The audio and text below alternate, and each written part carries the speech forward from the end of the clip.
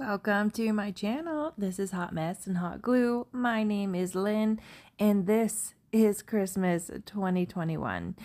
I am so sorry for how long this video has taken me to get out. You might even be able to still hear it in my voice, but I have been kind of sick for the last week.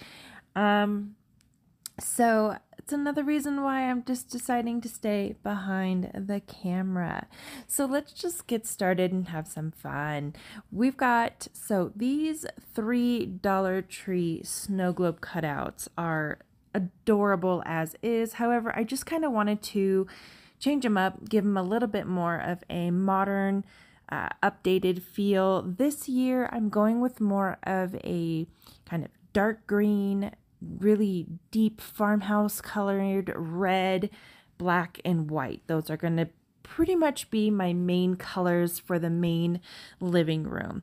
I do have a couple kind of vignette ideas. I want to do some red and whites, maybe a little bit of Grinch, but the whole kitchen's going to be a thing. You guys got to stay tuned. It's going to be a ton of fun. So for this first video, I really wanted to kind of see what I can come up with that is still on that more modern and clean, very simplistic decorations. And so using these, I did find this really cute, it's a faux leather felt. And so it was part of Hobby Lobby's half off sale when they did their felt for 50% off.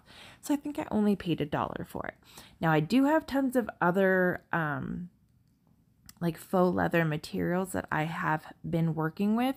However, this one I thought was kind of neat because it's readily available and you can get it very cheap. So I just wanted to kind of give everyone a different option as opposed to having to buy a big thing of scrap leather. Now, the scrapbook paper that I'm using, it is also from Hobby Lobby. I'm not doing anything y'all haven't seen me do before. So I traced out the scrapbook paper, glued it on with my glue stick, and now I'm just using an emery board to go through and tighten up those edges to make sure that it's all nice and clean. These stickers were also from Hobby Lobby. I just loved their silhouette. It's very simple, and the idea of having these smaller trees in a black print with the white background and then the leather trim, I just thought this looked so sleek and modern and very clean, but not, again, I try not to make things cold looking when I try to keep them a little bit more modern and neutral. And I felt like I was a little teetering on this one. You'll have to leave me some comments down below and let me know what you think. Now, it just felt like it was missing something, and for some reason this bow it was not sitting well. I could not figure out what to do with it. And so honestly, I put this project aside, I want to say almost 2 days. I could not figure it out. And then I figured, I've got 3 of them and I wanted to kind of spread them out. I really like their colors. I like the style. So I figured if I put welcome on one of them, I could put that one kind of near the entryway table. And then I picked out memories. And then the last one says cherish.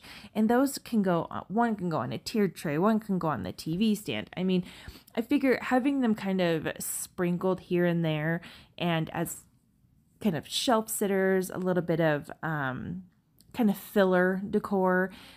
These rub-on transfers really did great as far as transferring onto this faux leather. I was amazed and I really love the way that these turned out. Again, please let me know in the comments below if you like this one or what you might have done differently.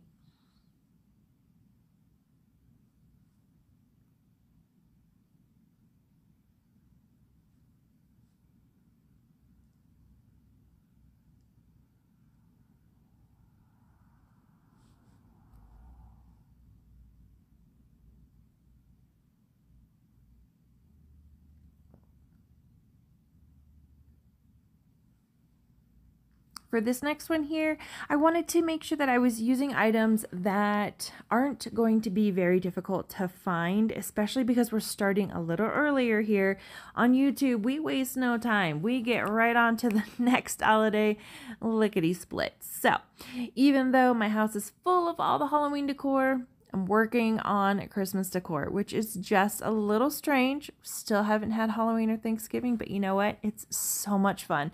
The weather's starting to cool down. Now, this is a little trinket holder, and I believe it is meant for like holding your wedding ring. I'm not 100% sure, but I mean, it's pretty obvious that it's got a really modern shape to it that can easily be transformed into a Christmas tree or something reminiscent of such a decor. So using this thin black tape, it's very similar to electrical tape. I get it on Amazon, and I will have to link it down below because I want to say it was like $6 or $7. I got 4 of these rolls, and I've used this one roll so many times, and I've yet to seemingly put any kind of a dent into it. So I'm really liking this product. It's really fun, and it's actually really nice too if you want to use it to tape off areas to make thin lines. So again, it's actually really helpful. I really enjoy using it, and it's easy to work with and incredibly inexpensive. So back to this little project here. You can find these in the home decor section where you might find other little trinket trays, the picture frames and candle holders and such like that. And so finding this should not be that difficult. This particular one came from last year, but I have another one that I purchased this year. So moving back to the project itself, I kind of just wanted to add a little bit of a faux wood texture to the bottom of this, and I'm using the wrong brush for this, and I just am so stubborn. It takes me forever just to correct my mistakes. So once I really just admit, okay, I didn't choose the right brush going into this, I decided to grab a smaller one. Doing that, I was able to put lighter, smaller strokes in on the white chalk paint that I used to cover this. Now, I still was putting on too much. So what I did was I dried the brush off, and then I went back through it, and you can see it's using a dry brush. I'm able to kind of scrape and remove any excess or, heavy strokes of that Waverly antiquing wax so that it had a lighter wood grain effect.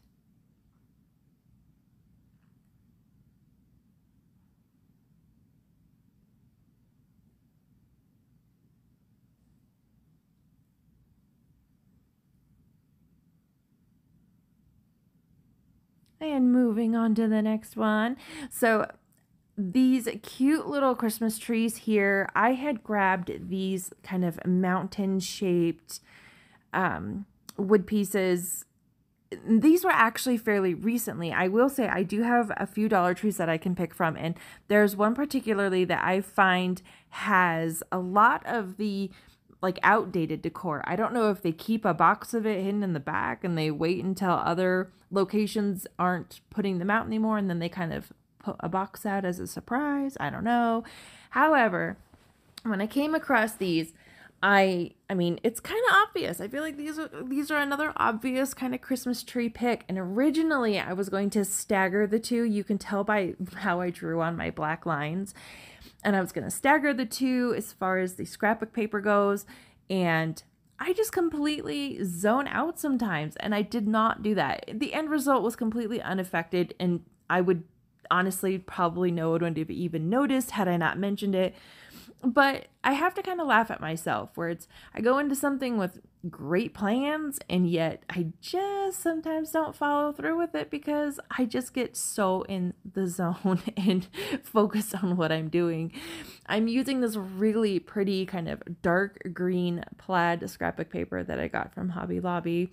I try to go only when it's on sale. I do miss when they did 4 for $1, but can't sit here and complain over it because they're not going to bring it back. So anyway, I picked this dark green one, and then I also picked a black and white striped plaid looking pattern here, and I just thought that the contrast was really pretty. I really enjoyed the dark green with the slight white accents on the green paper, and then that bright white to kind of bring out the little bit of white that's in the green paper. Now this is where I was saying I meant to stagger them. So I kind of wanted the larger tree to be on top and the smaller tree to be on top on the other one. I'm probably not making any sense. You guys, honestly, I have not been feeling great. I'm so sorry. My brain typically struggles, but it's definitely struggling a little extra these days. So I love using my glue stick to attach this. Now, I do have some other scrapbook paper that's more of a cardstock, and I've been feeling a little bit more comfortable using Mod Podge to attach those. But when it comes to the thinner scrapbook paper, I'm still finding I get a much better result using a glue stick.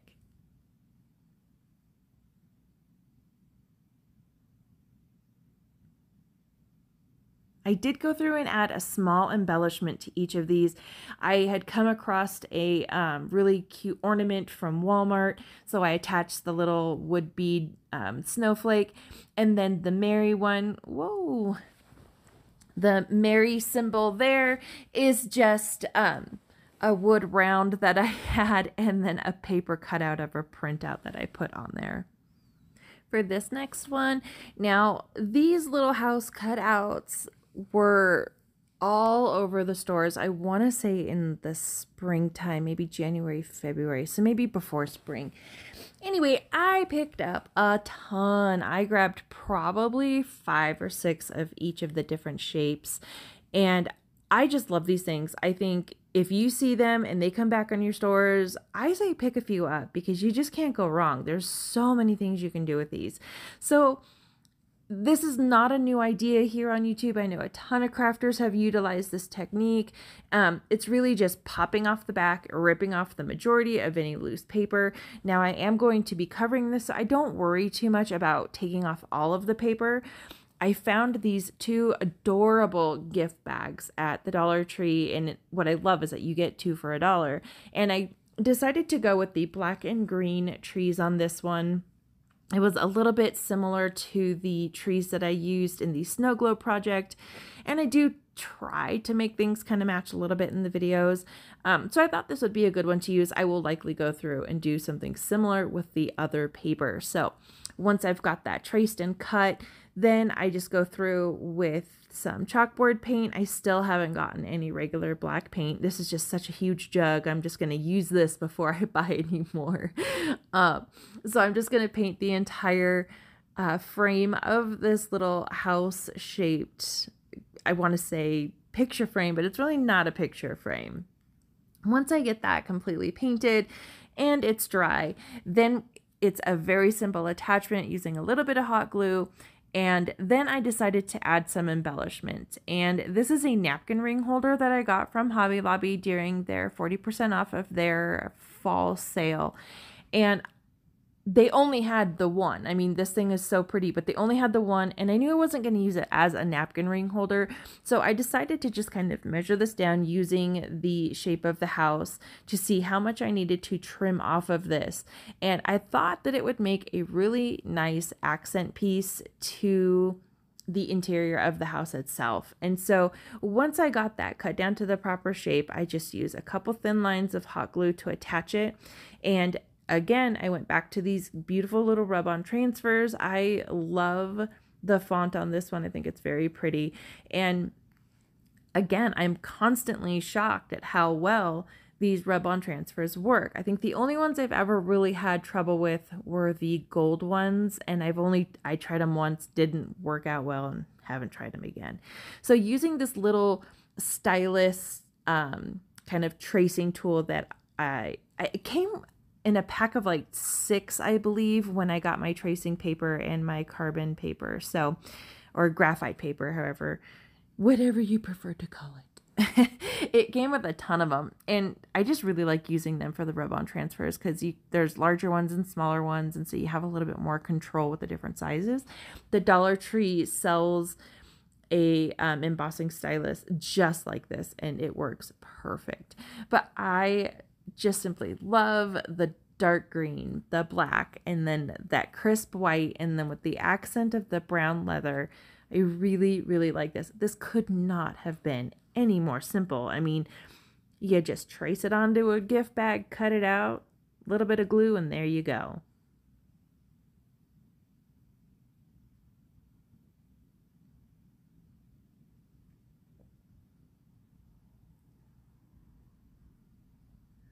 All right, so using another pretty easy to find item in the home decor section, I have seen these in the heart shape. I've seen these in a hexagon shape.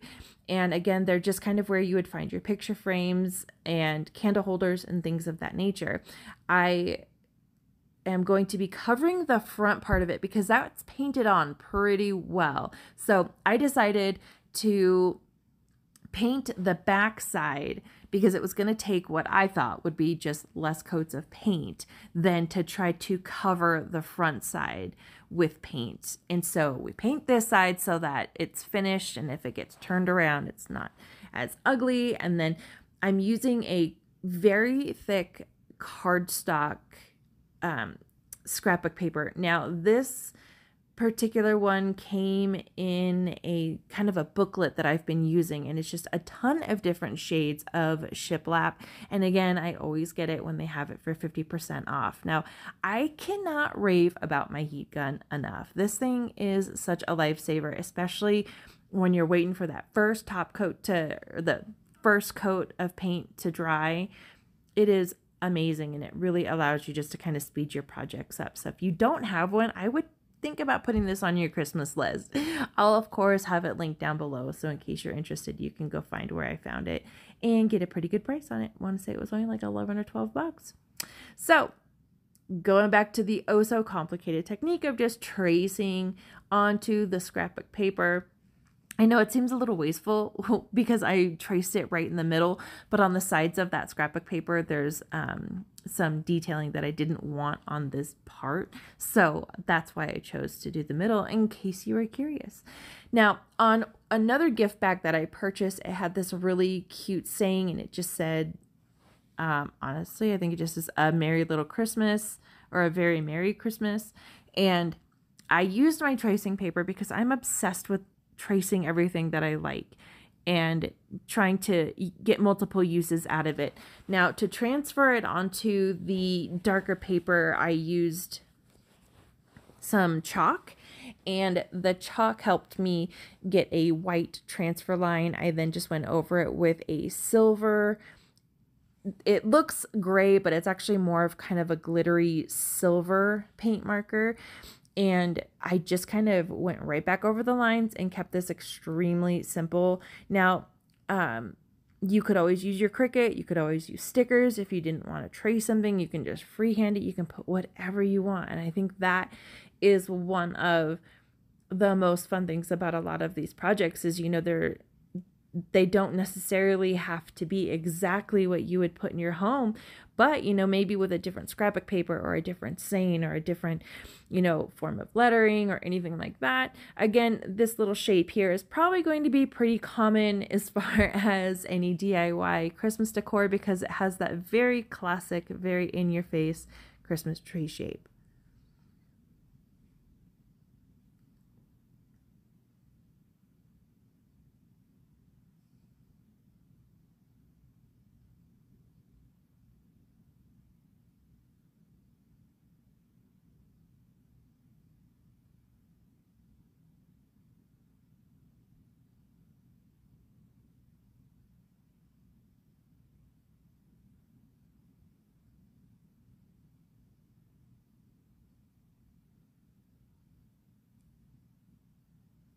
For this next project, I am going to be starting out with a picture that I got on clearance from Dollar General.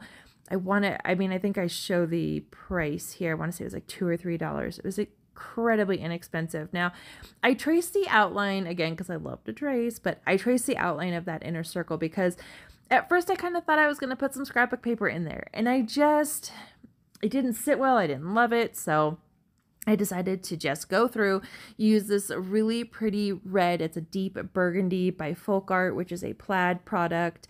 And I had to put, I want to say 4 coats on this. And it has nothing to really do so much with the paint, I don't believe. I mean, maybe if I had used a white chalk paint underneath it, I probably would have been able to kind of reduce the amount of coats of paint that I had to put on. These little details, though, as I'm working on projects, those kinds of things don't necessarily dawn on me, because I really am just enjoying myself. I'm just sitting in front of a project, I'm painting away, I'm listening to a podcast, I'm watching a movie or whatever it is. But this is kind of my relaxation. This is my therapeutic time. And so I really enjoy the process of painting. Now, I would suggest though, if maybe it's, you don't want it to be as time consuming, probably put a coat of chalk paint on there. Now, I got these really cool wood rounds on Amazon, and I'm going to link them down below. I'm going to be using these quite a bit through my Christmas series.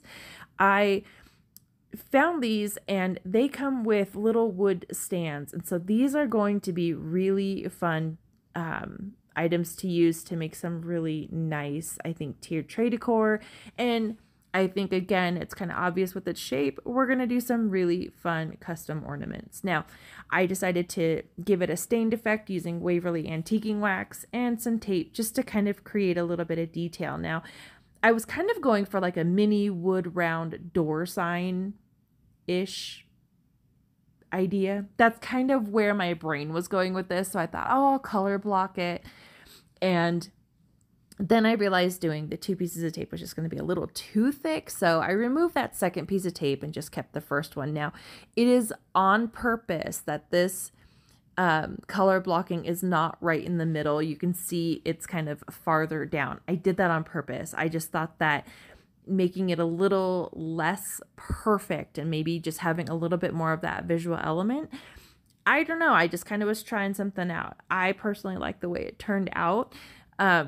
Using that line to kind of line up the O and the Y, that way the J kind of had a little bit of a hangover onto the white paint. I also thought that that was a really kind of fun, small little design detail that I felt made just enough of a difference that it wasn't too plain. So I do my best to try to find the center of this and to hot glue this like center ring, the center portion of this on. I put just a little bit of hot glue on it and then I kind of maneuver it around. Now, it still seemed a little plain, so taking some of the garland here from Hobby Lobby, now you can find this year round in their wedding section, and it's actually cheaper than the set that they'll sell in the Christmas section. So, and at the time, Christmas was only 40% off. And so this was 50%. In the end, I just tried to find the best deal that I could. So again, you can see here, I'm going to put a ton of glue on there, but I barely press this down. This way I have a chance to move it around. So using a little bit of hot glue, I'm just going to kind of tack this little kind of thin garland all the way around the outer layer of this smaller wood round. And I just kind of wanted to break up that that little center area because there was a lot of that really pretty red showing. However, I felt like without that greenery, it was almost kind of too cold and we were kind of missing a little bit of that holiday element.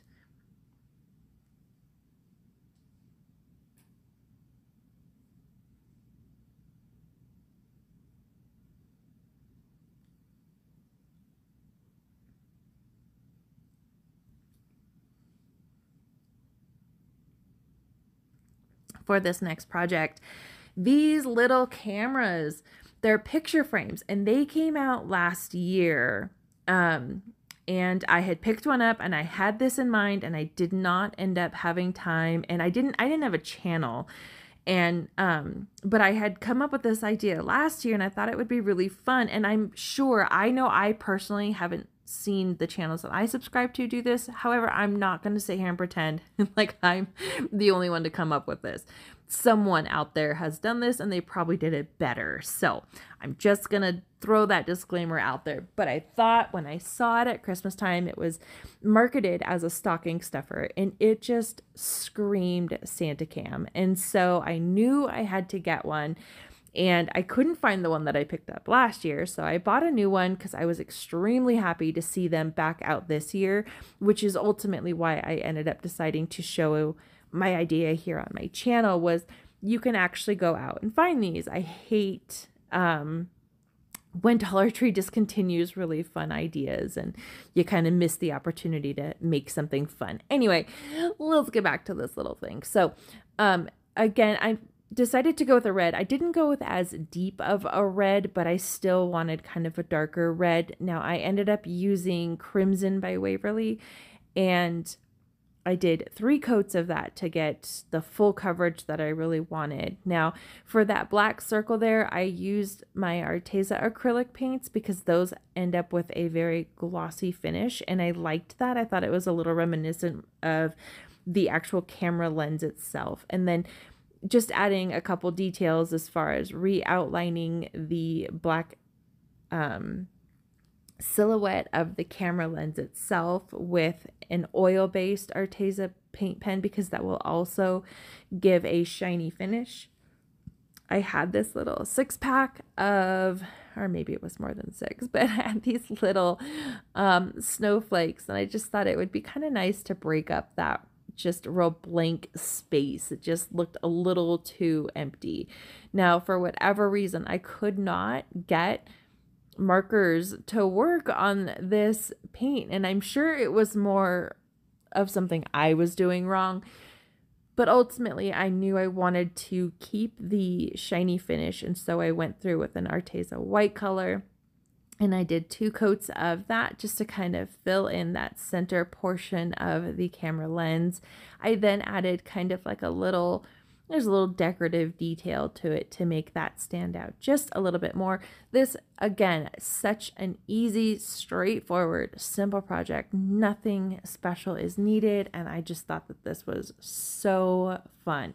I haven't quite decided if I was going to, put any wording on it, or, vinyl Santa cam or something like that. I'm not really sure. You guys will have to help me out with that. I love when you guys give me ideas. I mean, I swear the ideas that I get from you guys are the best. So please let me know what you think. I feel like it's definitely needing a little something. This next project here, you guys, honestly, I should have put this first because this is my favorite. I was so excited when this idea kind of came to me. Now, again, I will say I personally have not seen anyone do this, but if it's out there, I am not intentionally taking credit, nor will I, pretend that I'm the only one. Okay, so getting to the project itself, using one of these little wood cutout trays from the Dollar Tree, which I love that they're selling, and these itty bitty snowman. Love these things. So I saw the snowman and it just kind of hit me. I thought, you know what? I can absolutely use those as legs for a riser. And it's always around Halloween, Thanksgiving, and Christmas that I tend to always seem to run out of risers. It's like there's always so many really cute things to put on display. And so I thought this would be a really cute opportunity to make a very cheap, small display tray / riser. All I did was glue those guys on, put a little antiquing wax on it, and ta-da! Look how cute these are. And what I love is it's like, when you know they're little snowmen, you can see that they're snowmen. But if you don't know, you may not pay enough attention to their shape to even realize it. So it could go year round, and you could easily get away with using it year round. But I also love that there's almost this kind of secret Easter egg, whimsical Christmas vibe to this tiny little riser. This is absolutely my favorite, and it was absolutely the easiest. I am obsessed with these tiny little sleds that they've come out with this year. I love these. I did pick up one of each style, but this one here was my favorite, and I just could not wait to use it. So again, I wanted to stick with a kind of dark, deep red, and I thought that the red that I had opened was the crimson color. However, when I looked at it, it was actually the color lacquer. No, I'm sorry, I'm mistaken. It was Merlot, and that's why it's got such a beautiful purple tint to it, which I love the color. It's just, that's not the color I was going for. So I went back to my plaid color of deep burgundy, and I decided to cover the top portion of the sled with that. Then I decided to stain the bottom portion using Waverly's antiquing wax. And then I go through and give everything just a really nice light sanding to kind of bring out the edges and the details. I don't want it necessarily rustic, but I do want to accentuate the details and the shape of everything. So I'm pretty light-handed when it comes to the sanding of this, but I still sand it nonetheless.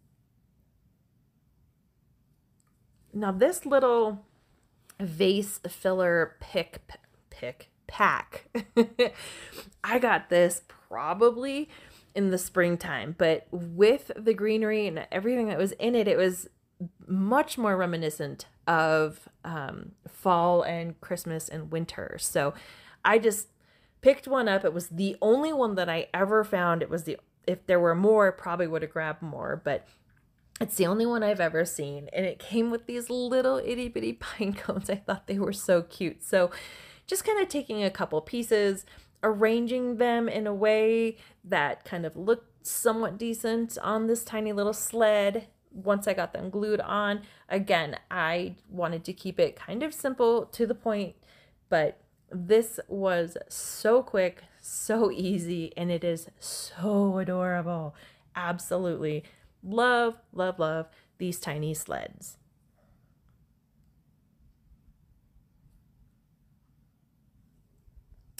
This project here is going to wrap it up for this video. This is so exciting. This Christmas season is my very first YouTube Christmas season. I'm really hoping to just kind of bust out as much of my creativity and as much of my holiday spirit as I possibly can. Give you guys a wide variety. I love doing a ton of different Christmas stuff. If you guys liked this video, please, please, please give it a big thumbs up. I can't tell you how much it really does help my channel grow here on YouTube. And thank you so much for spending part of your day with me. Again, you guys are really the MVPs. Bye.